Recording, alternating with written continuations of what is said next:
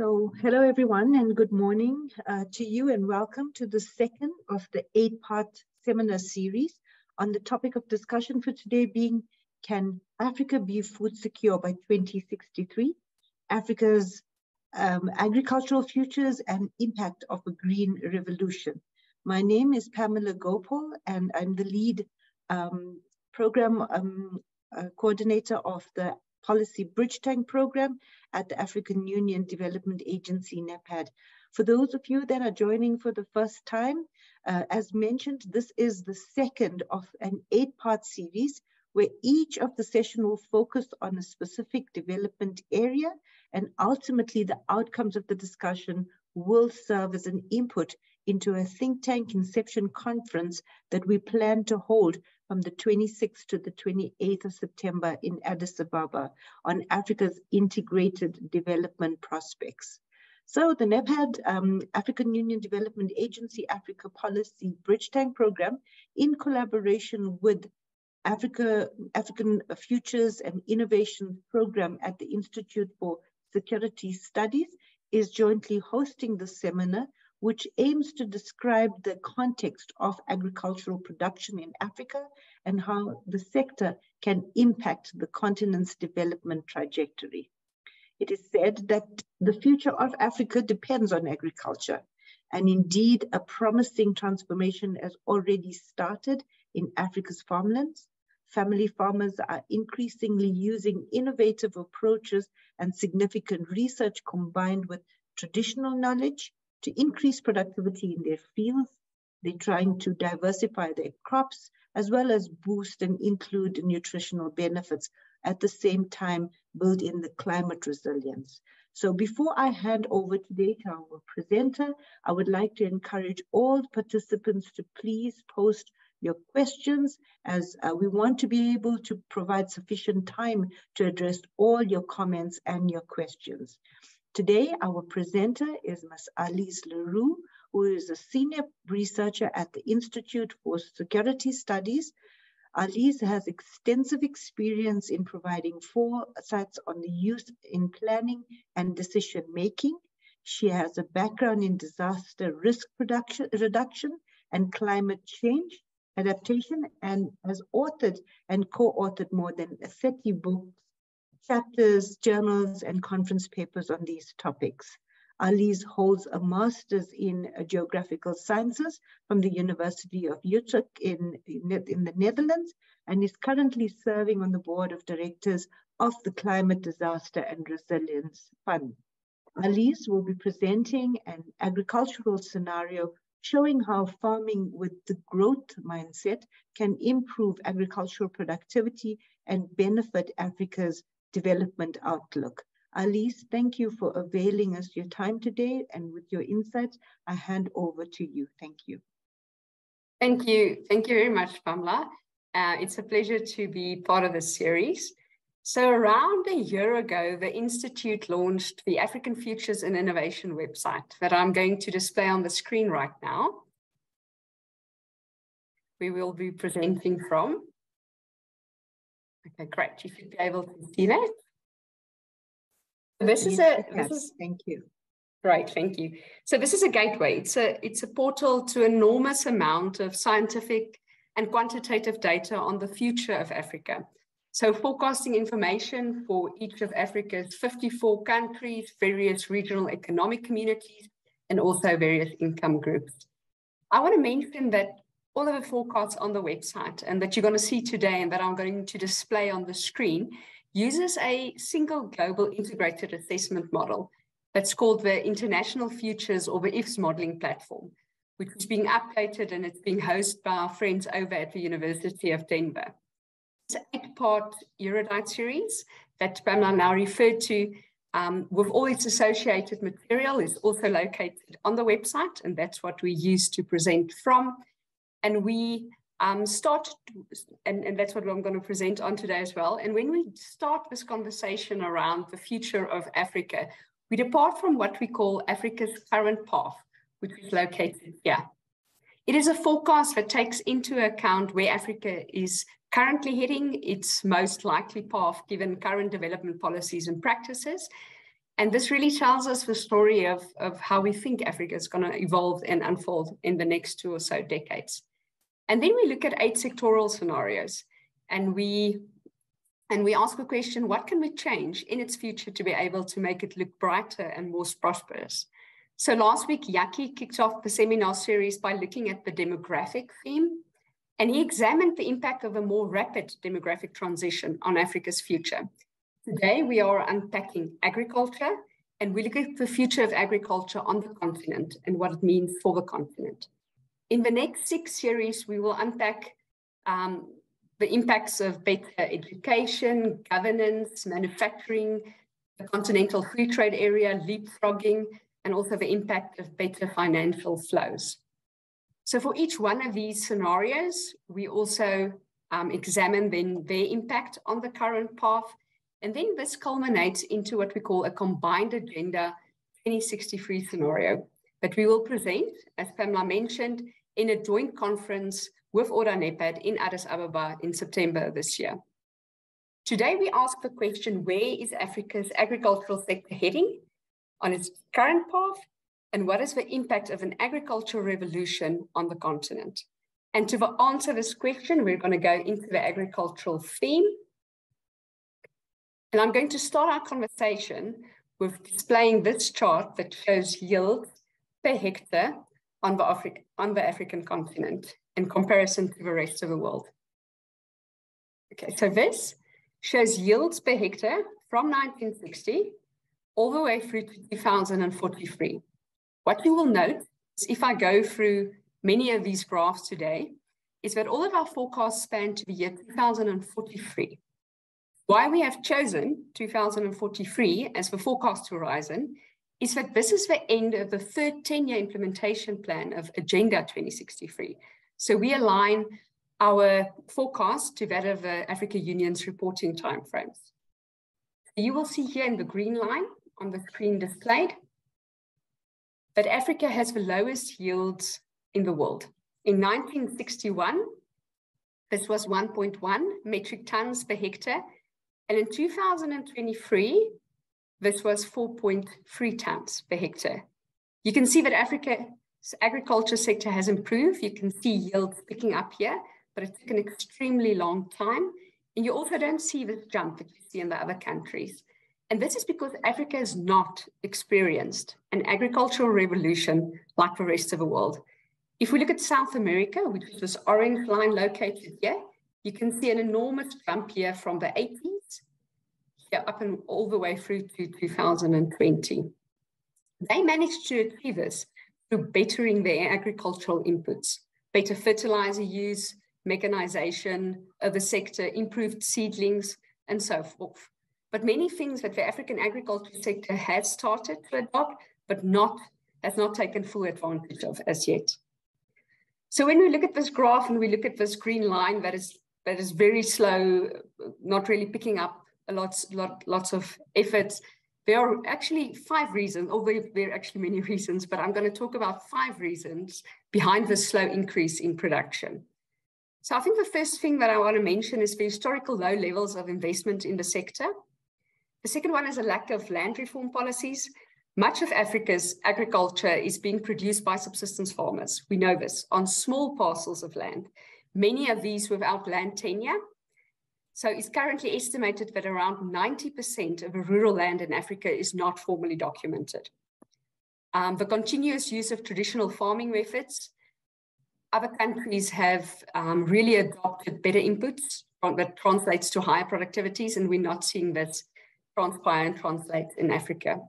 Conflict is also a big factor, especially endemic conflict.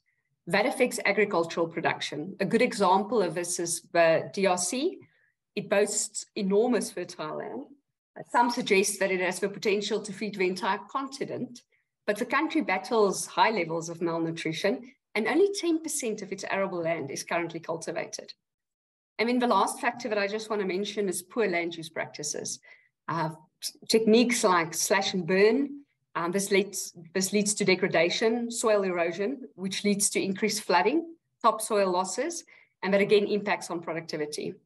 Another example of poor land use practices is rampant deforestation, which we know is a problem in Africa, which also again leads to water imbalances, increased runoffs, and biodiversity loss.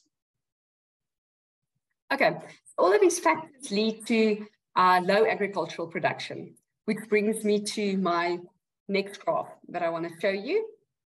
It shows the production on the continent. So this graph shows the production in metric tons from 1970 with a forecast horizon 2045.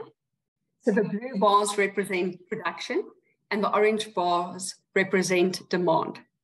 A clear signal here is the growing demand in orange, which you can see, that's unable to be met with local production, which is the blue graphs or the blue bars.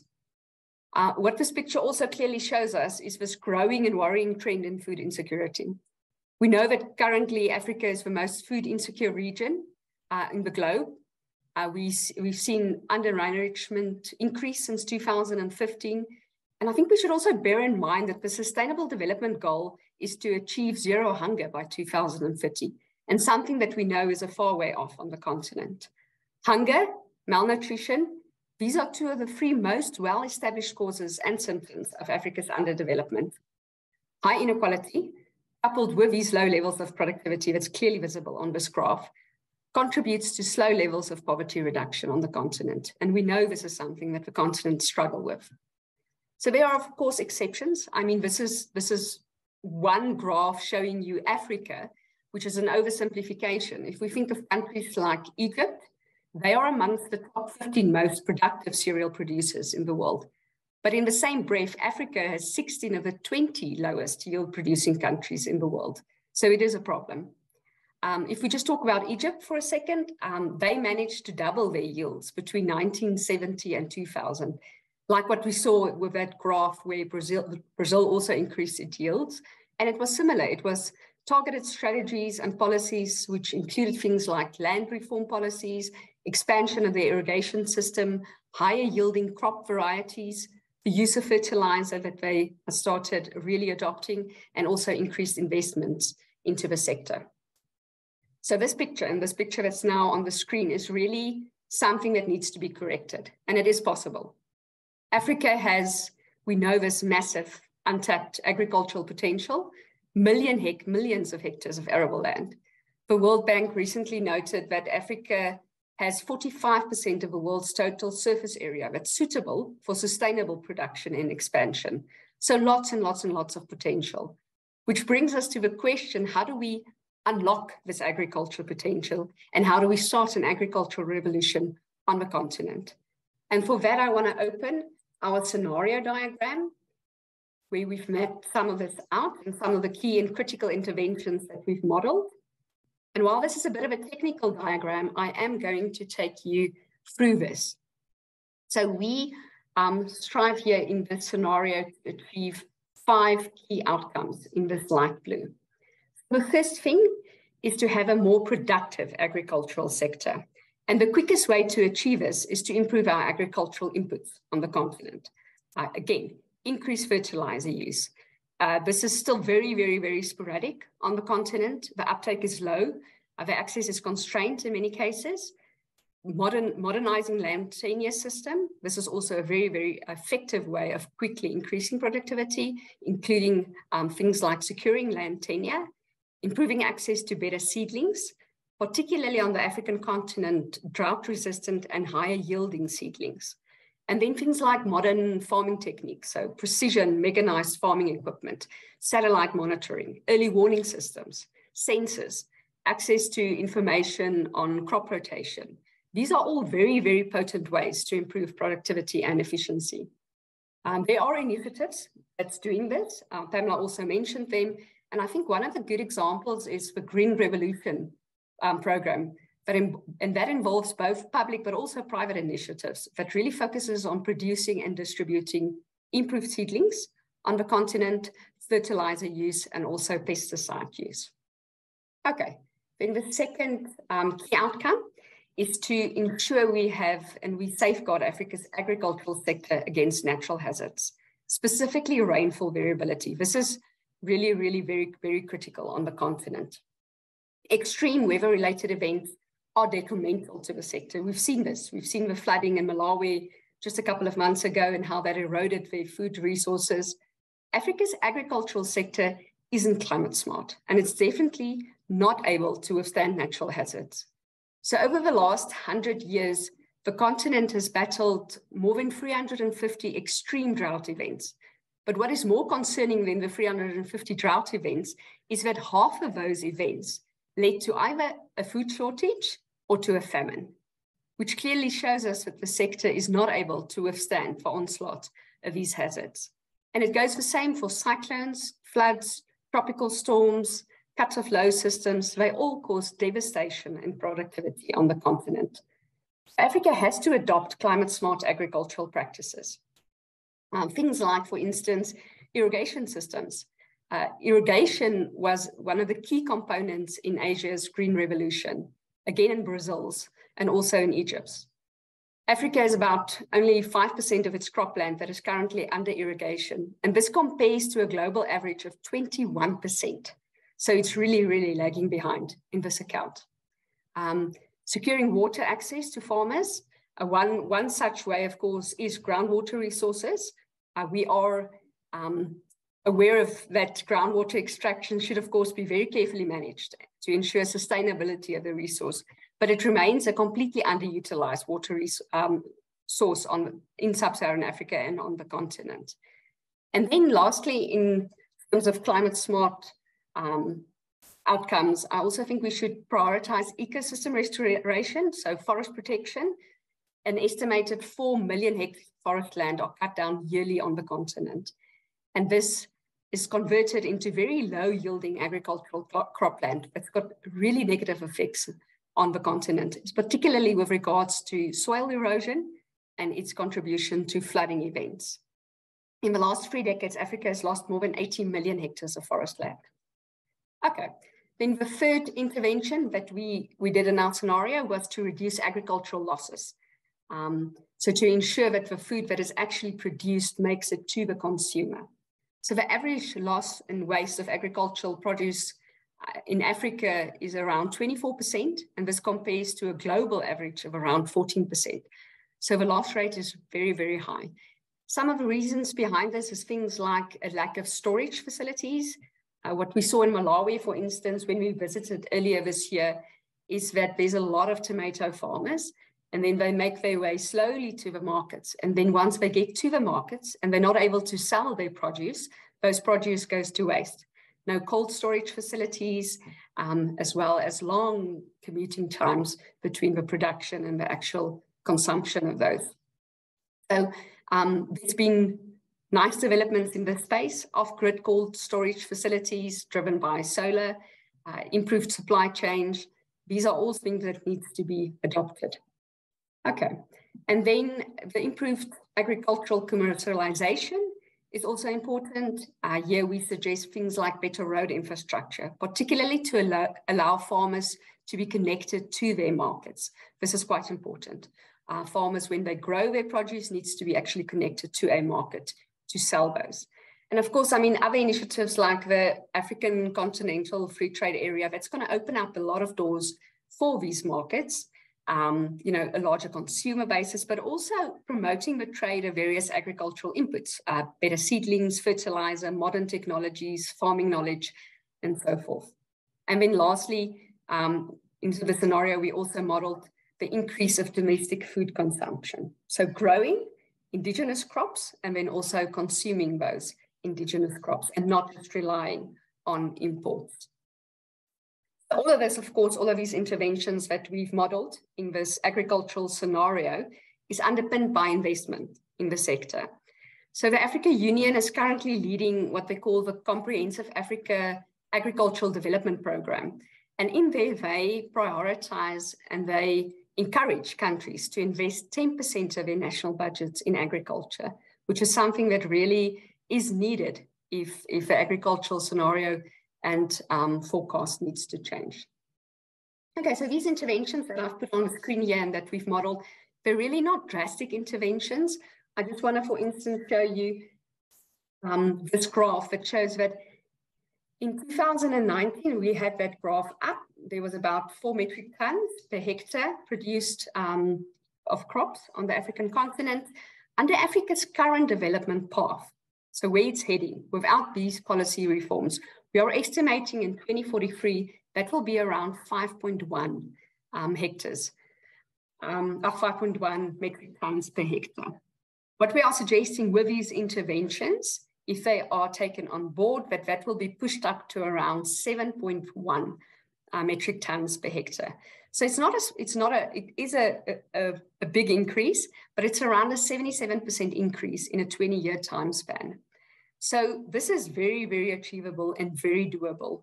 Many African countries have already done similar feats in the last 2 decades. And if we think of Brazil, I mean, they doubled their yields between 1980 and 2000, up from 5 metric tons to 10 in 20 years' time. And then again, up from 10 metric tons to 20 in 20 years' time. So this is a very, very achievable goal. Okay, so what is the effect of this agricultural scenario that I've shown you have on the sector? And the first effect that I want to show you is just its impact on import dependency. Okay, so the first impact, of course, will be that Africa will produce more food. So by 2043, we are estimating that Africa will produce an additional 513 million metric tons of additional food above what it would have produced under Africa's current development path. So Africa's import bill will reduce, which means less dependency on the international markets and also the volatility thereof. So this translates to malnutrition being reduced. In 2020, there was about 35 million children that was classified as malnourished on the continent. And under the scenario, it's able to drop to 23 million by 2043. And of course, if you take the horizon forward, that figure will slowly start shrinking. So this graph that I'm displaying here shows the import dependency on the continent. So you can see in 2020, the import dependency was 10.6% of the crop demand. And in the current path forecast, which is the blue line, you can see that this net agricultural crop dependency reaches a very, very high alarming level of 52% by 2043. But the interventions that we've shown and that we've modeled in the IFS model, you can see that dropping and as low as 3% by 2036. You can see that this agricultural scenario has an immediate big impact and then slowly rising again to around 8.5%. So quite a big, significant thing. Okay, the second impact that I want us to look at is its impact on poverty reduction. So in Africa, specifically Africa's low-income countries, its low and middle-income countries, these are the ones that will benefit most from an agricultural revolution and from the interventions in the agricultural scenario. So Africa is around 46 of the 54 member states are either classified as low income or low middle income. So this scenario is particularly potent for those countries. If we look at some of these countries that will benefit, we can see countries like Malawi that can expect an additional 10% reduction in poverty above what it would have had in 2043 without the scenario. Okay, we can also see countries like Madagascar, Sierra Leone, Mali, Sao Tome, Central African Republic, Mozambique, the DR Congo. All of these countries will have a significant impact in poverty reduction under the scenario. So by 2043, Africa's total economy will be around $407 billion larger than in the current path forecast. And the agricultural scenario will also increase the average GDP per person on the continent by around $234. So on its own, it doesn't sound a lot. But remember, when I started the conversation off, I also said that this is the second part of this 8-part Erudite series. Last week, we looked at the impact that a demographic transition will have and the impact that will have on GDP per capita. Next week, we will look at we will look at trade, and then we'll look at education. And all of these little bits add up to make a significant impact on GDP per capita on the continent. Okay, so I think in conclusion, I just want to end with some of the recommendations before I hand back over to you, Pamela. If we're just saying that we really think that Africa should invest in research and development, but particularly around improving its agricultural inputs. That's quite important, and that's one of the interventions also that we've modeled. It's to prioritize the development in rural infrastructure, specifically access roads, storage facilities, and electricity. That's vital to farmers, and specifically local subsistence farmers. And also there's a lot of work on financial mechanisms to support smallholder farmers, a lot of work on the continent, and this should be something that is supported and that is ongoing and that keeps investment into that specific sector. And then the full implementation of a continental free trade area will also expand the markets, and it will lift the trade barriers to agricultural inputs, but also to accessing those markets. And then the adoption of climate smart agricultural practices. I don't think this can be stretched enough, how important this is on the continent, particularly because it is so vulnerable to these natural hazards. And then securing land tenure, that's also fundamental, shifting Africa's agricultural production to a more growth-orientated mindset. Okay, and then we could also, I think, just last point, Pamela, before I hand over to you, is just realize, like Jackie said last week, that this is such a growing continent with so many youth. We should also involve those youth in these farming in practice and farming for the future practices. Okay, so I'm going to stop there, Pamela, and then I'm going to hand back over to you. Thank you. Thank you so much, Alice. That was really, really, informative to understand also how governments can look at these long-term trajectories and inform their national development plans. There's a question from Darren Michael, similar, that's touching on what you've spoken about the yields, and he wants to know, how does RSA yields per hectare compare to what you have presented? Maybe you want to just touch on that before we move on to another question. Okay, so that's South Africa yields, correct? Yes. Okay, so to do that, let me share my screen again, and then we show the power of the website as well. So to do that, we'll go into a specific country. I'm going to go to the geographic section on the website, and then I'm going to go to South Africa, and we're going to open up that geographic report. So while I've now got the floor and this is loading, just to say that this website, which was then developed by our donor funding, you can also download any of these reports. It's open access, it's freely available. You can download the report and it generates a PDF for you to use, but you can also, all the graphs and the figures that I've shown, you can download the data behind that. You can download an image of that graph. You can embed it into your website. So you can really utilize this website, and please make use of this website. And it's also an invitation to go and explore that. If we look at South Africa, that was the question that was posed. We go to the agriculture scenario here, and we can open up yields per hectare. We're going to see two lines. The one is going to be the current path, which again is where we think Africa is heading, and the specific South Africa. And then the second line is then the scenario graph. Here we have got a forecast from 2019. So this is historical data up until we're now currently in 2023, which is about here. And then we can see the forecast here. So for 2023, we have here 4.9 metric tons per hectare. And this is consistent with South Africa's crop production in terms of a lot of maize. Maize on itself is a lower yielding producing crop. So if you look at something, for instance, like Mauritius, you would see very, very high yields, which is more sugarcane related. So this is 4.9. And then there are the slow decline forecasted for South Africa. In South Africa's case, this decline would be a result of current policies in play, but it will also be an effect of climate change playing out on South Africa. We know that South Africa is extremely, extremely vulnerable to drought. We've seen devastating drought events. I mean, we can think back to the previous one in 2015-16, that had a big impact on Cape Town's water supply.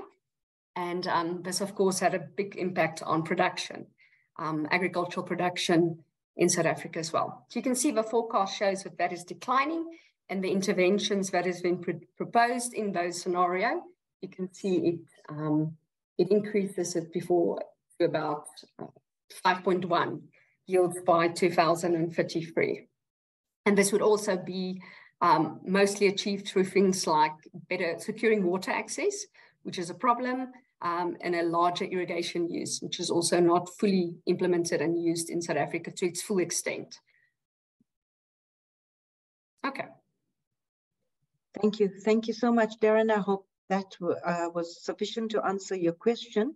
I just want to use this opportunity, and we are really grateful to have on the call today, Hardwick Chele is a senior agricultural economist of the World Bank in Pretoria, and he has been at the bank now for 17 years and worked in East, South, and West African regions. So I would like to invite Hardwick, to the call to probe some of the presentations that was done by Alice, and if you have any comments. In the meantime, Alice, we have a question also on how do you comment on the prospect of green agriculture and carbon reduction in agriculture in Africa? So if we are ready, we could also hear from then Hardwick on his comment regarding the presentation thus far.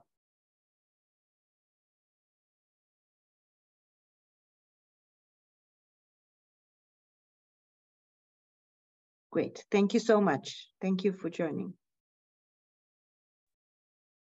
Thank you. Thank you, Pamela. Yeah, I think I would start by thanking the team, and particularly Alice for the very clear and excellent presentation that she has made. The report is obviously very refreshing. It's very clear, both in terms of its analysis, the key messages that it presents, and also the potential implications for agriculture policy. I wish I had a little bit more time to go through it, but I think I'll do that because it obviously has very important information, particularly for the work that we do. So I think I would like to basically say that the conclusions from the report are well documented. I think what the report says in terms of improving productivity in agriculture through the consistent application of inputs, better technologies, mechanization, irrigation, land reform, and better rural connectivity. I think all those are so critical to improve the trajectory of agriculture in Africa. And if we look at what other regions have done, I think they have transformed their agricultural sectors through undertaking these kinds of investments. The report has also at least given us a very good run of the good promising practices that are happening even in Africa, and how those can be scaled up to at least promote the trajectory towards a positive agricultural transformation. And I also like the analysis of the agricultural scenarios, which largely supports the fact that there is need to undertake consistent reforms, consistent investments in a number of areas to be able to achieve positive growth into the future. I think I would share just a few comments for the team's consideration. These are comments that have come up in the last couple of hours when I started to basically look at the report. And as I said, I definitely see that I would have to take a bit more time also to go through it after this. The first comment is related to how to basically promote agricultural policy to undertake the recommendations that the report is bringing forward. This has always been the key issue because it essentially means that governments have to implement these policies in a very consistent manner and over decades, as has happened in other regions of the world.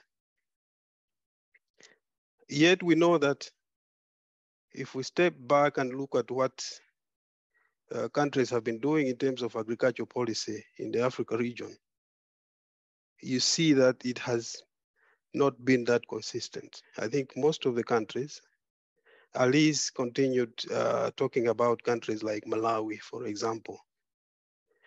And we know that, I think in terms of agricultural policy in Malawi, it has actually been dominated by input subsidies, agricultural input subsidies. And what that has done over the years is to crowd out investment into the areas that are actually important and critical for agricultural productivity growth. For example, the budget that goes into implementing agricultural input subsidies is a significant proportion of the overall public expenditure allocated for agriculture. And that means for so many years, it has not been possible to consistently put resources to research and development, for example, irrigation investments, and so many other areas that need to be looked into to promote agricultural growth on a very sustainable and positive path, as the report is saying. So because to be able to move to these progressive policy recommendations would require significant trade-offs, and one of which is basically to look at how subsidies have been implemented in most of the countries in the Africa region. So I would have liked if the report had a little bit delved into this aspect, looking at specific countries that have implemented policies that have basically been retrogressive and not consistent with what one would want to see if we were to be looking at a positive trajectory in terms of agricultural growth. Because I do believe that it's not just Malawi, I think it's a number of countries in the Africa region that do implement these politically driven agricultural policies that don't end the country's march in terms of agricultural growth. So the issue is, how do we move the policy discussion away from this towards more of these recommendations that are very clearly consistent with what other countries have done around the world to be able to achieve the levels of agricultural growth that we see. So I think if the team would probably need to add a little bit more on the policy space to see how some of these policy recommendations can be taken up, because of the significant trade-off that has to be considered if we look at the current state of policies.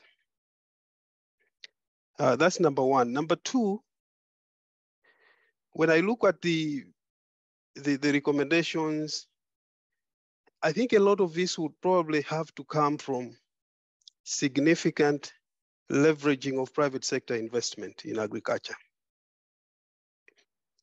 I do not believe that even if government was to put all its resources to this sector, it would be possible to achieve the trajectory that we're talking about in the next 20 years. And so the report doesn't say much about what needs to be done to leverage private sector investment into agriculture.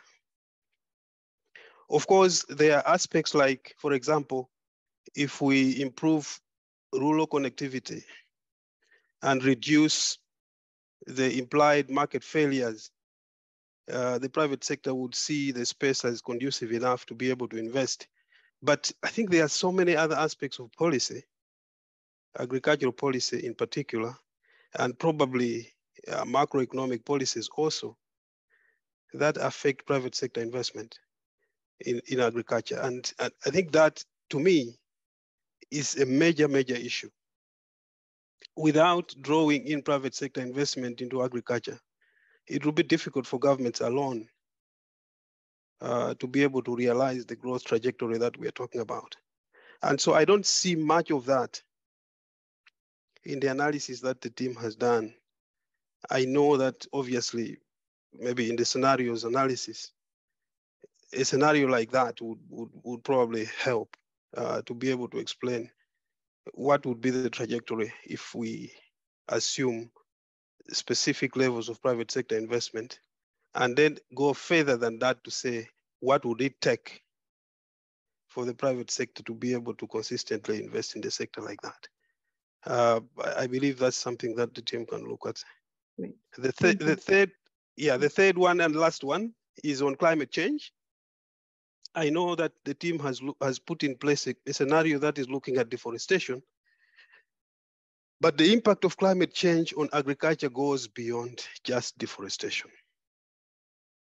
I think it's in the Africa region where we are actually dependent on rain-fed systems. The impact goes a lot more, particularly the smallholder sector. And so if there would be a scenario that looks specifically at climate change, the impact of climate change, and how to promote adaptation, and in some cases mitigation, I think that would also help, because obviously this is a current norm. It will not go away. It will definitely continue to be a major issue in agriculture in the Africa region, as it has been, I think, elsewhere in the world. I think I would stop there, but I would like to commend the team for a very good report. And as I said, I definitely would go through it in detail. And should there be any other questions that any other comments that I can share, I think I'll be able to do that at some point. But thank you so much for inviting us to this very enriching discussion. And thank you so much. Thank you very much for your questions. We do take into consideration the R&D policy informing, and that's the reason why ISS has actually partnered with the African Union Development Agency so that we can leverage on that policy platform. We have taken note of the private sector and the impact of climate change. We just have about 15 minutes at least, and what I want to, if you may, I just want to mention regarding the productivity of food production. You said there'll be an increase in the coming years, and I would just like you to demonstrate or maybe inform us how this increase, whether it's going to be adequate or impact for our population growth that is projected for Africa. Maybe you would like to just share some examples. And while you do that, also regarding private sector, as you know, the post for the ISS, this website is on the chat group. You can, look at it and be ready for the next session that we have. But just also to let you know that the African Union Development Agency has worked on 2 papers. We have an APET secretariat in-house, and with one specifically on drones on the horizon, transforming Africa's agriculture, and the other is a position paper, the use of artificial intelligence. And I think that also will bring in the aspect of how private sector and the impact of climate change is addressed in these papers. So thank you for that. And Alice, I hand over to you now on how the increase of agricultural supply will address our population growth for the future. Thank you. Okay, thanks, Pamela. I think I want to answer that by showing Africa's fastest growing country currently with its largest population. So if I'm going to open Nigeria on the screen as an example, I just want to show we know that Nigeria is rapidly growing. I mean, it's going to double its population in the next 3 decades. So up from 200 million to 400 million by mid-century. This is an enormous amount of population growth. And of course, that population needs to be fed. If we just then look at particularly that specific country, Nigeria, I'm opening the same graph that I showed a little bit earlier, which was for the African continent, but this now specifically is for Nigeria. So this is the agricultural demand in the light orange bars here, which you can see is rapidly increasing. So we're here about 2020, just after 2020, you can see the demand for agricultural produce, and then you can see the demand rapidly growing in the next 3 decades. Again, this is primarily driven by the population growth and a rapidly growing population.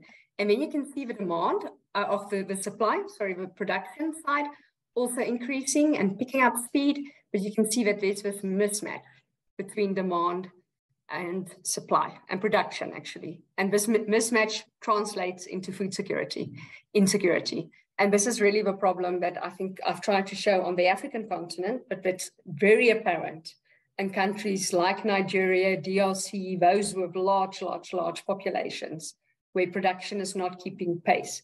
And this is something that really needs to be addressed. I think, Ben, I also want to, if it's okay with you, take the opportunity. There's been quite a lot of questions in the Q&A around green, more sustainability in the sector. How do we get the sector to be climate smart? And then a question around the agricultural sector being one of the largest carbon emitters. How do we address that? And then also questions around green agriculture and the potential for that in Africa. So just to answer that, just stop my screen sharing here. It's just to say that we know that Africa, in terms of its green agricultural potential, it's vast, because we've got abundance of land resources, and also we have a very diverse climate across the African continent. So we really have a lot of potential here. But I think that the biggest Africa's, maybe one of its Achilles heels is water. And I always say this because it's either too much water or it's too little water. And that is what the African continent needs to deal with and grapple with. And how do we, in areas where we have little water or sporadic water or lots of rainfall variability, how do we deal with that? How do we deal with water in areas that's hit by cyclones, that's hit by convective storms, large runoffs? So both of those needs to be dealt with. And in some countries, it's both. It is periods of drought that's been followed by periods of flooding, and this has got a detrimental impact on the sector. And I think this is also where there's lots of potential for the continent in terms of being climate smart and having agricultural smart, climate smart orientated policies and practices in play. So I agree with many of the comments in the chat that said that we should not go the route that, for instance, South America or Asia went of being this industrialization of agriculture and trying to do it the same and similar way. And that's true, because there's so many more modern techniques. For instance, if we just look again at the water sector, irrigation, it's gone leaps and bounds in its technology and technological development. You get smart sensors and monitors that monitors the soil quality, the soil saturation levels, and then according to that, it implements the right amount of water. So it's not just spraying everything with water, it's really being smart about how do you utilize, for instance, if you've got little water resources, how do you utilize that little to be optimally effective? The same with flooding. Flooding events, for instance, in Ethiopia, they did catchment rehabilitation, which was an ecological systems approach. And that managed to reduce flooding in the agricultural sector. So they used nature itself to restore certain catchment areas to be able to help the agricultural sector downstream. So it's definitely having ecosystem-based solutions on the continent, working with those nature-based solutions, with the biodiversity that you have, with the climate that you are in, and being smart around that, and using technologies to be smart about this. Drones and sensors in the remote sensing world, I mean, they monitor crop quality and soil nutrition from satellite images. And then according to that, you can inform farmers via an SMS what they need to do, when they need to plant, when would be the optimal planting season, early warning system. So there's so much technology in this space that's developed, but I think the question is just getting that technology. And then this also links to what the discussant just said, is getting that technology to the local farmers and ensuring that they actually have access to that technology, and that those subsistence farmers can utilize that technology to be able to help their productivity. Thanks, Alice. Just a quick one, where do you think Africa is in the future of its agro-processing? Yes, I think that's also a question that comes from after, if you produce a lot of food and you've got domestic food consumption sorted, and you want to, and you know, it needs to trickle down to the processing part to be able to also stimulate exports, and not just be in this cycle of exporting raw agricultural products. I think a very good example here is the cacao industry. I mean, Africa produces something like 70% of the world's cacao. But it's exported just the cacao is exported as a raw product. It doesn't get converted into, for instance, chocolate. So I think only 1% of the chocolate gets exported from Africa. So that value is very little that the African continent actually receives. In 2016, I think it was something like $2 billion that was received for cacao production. But if we think about Europe, that exports an enormous amount of chocolate, in 2016, their exports were something like $20 billion for chocolates alone. And they produce no cacao of their own. So that's also an imbalance that needs to be fixed. And particularly, I mean, South Africa has got a better, better chain of processing and exporting processed goods and so forth. But for instance, Malawi, it's all about domestic consumption, and then that which gets exported would be raw produce, as in many other countries. And that is something there's a lot of potential to correct that as well on the continent. Yeah. There's a comment here on the chat. Wouldn't it be more viable and profitable if African agriculture is based primarily on sub-regional and regional policies? I don't think, but you know, I leave that to you, Alice. In the experience of this work that on this modeling, I particularly think that it would not just on regional policies. But I think regional policies is also important in order for us to get domestic trade and intra-Africa trade going. So how would you like to address that question? No, I agree, Pamela. I think it's all of it. I mean, you need very strong country level policies and support. And sometimes it's about land reform. You need regional trade policies. You need continental-wide policies that's around certain aspects. But definitely, I think it's more of a combination. Yeah. And on the website also, yes, yeah. If you look at the DRC report, if you look at the Horn, the Eastern Africa report, and if you look at the Malawi report, they delved a little bit more in depth into the agricultural policies and recommendations and sections, just because that was a focus on a country with particular agricultural forecasts, but also particular needs. So you can also look at those, and they are a bit more localized, actually. Yeah. And I think also, you know, profitability, Africa can deliberate more on adapting sort of regenerative agricultural practices.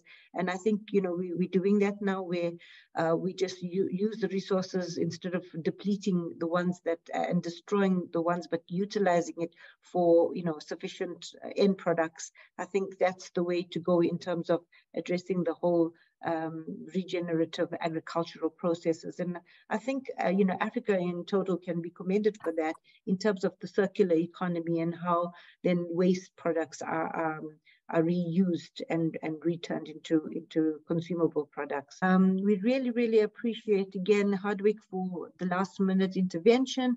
Your comments have not been, you know, will be definitely taken on board, and we really appreciate some of the in-depth that you have provided in analyzing this report. To Alice, again, thank you so much for your time and for your knowledge in sharing on this platform, and we really look forward to the continuation of the future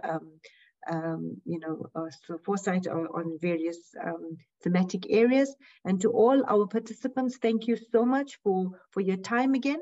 We look forward to the same time next week on the topic of the next Erudite series on I'm trying to look for it. Alice, help me out here. The next session will be on, is it climate? It's next week Friday. No, it's next week Friday, and it's on trade. It's on trade. Okay, good. Thank you. Thank you so much. And thank you to everybody again for joining. We wish you a very good weekend, and until next week.